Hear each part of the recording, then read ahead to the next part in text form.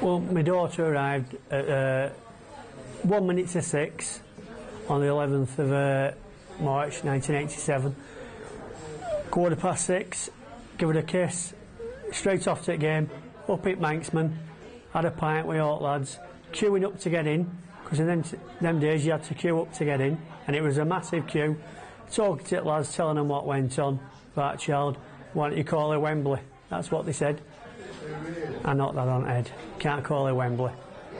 But I know the people who've called the kids after it Rovers, please, even girls. And there's a couple of girls I know have been called Keeley after Glenn Keeley.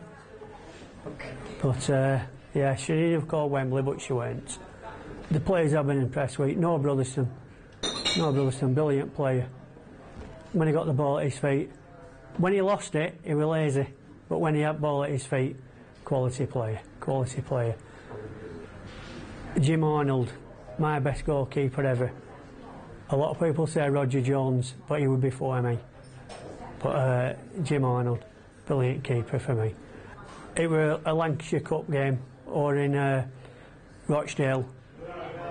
Day before my dad had died, I weren't going to go to the match, but my mum said, look Ian, he won't want you to stop going to Rovers, go.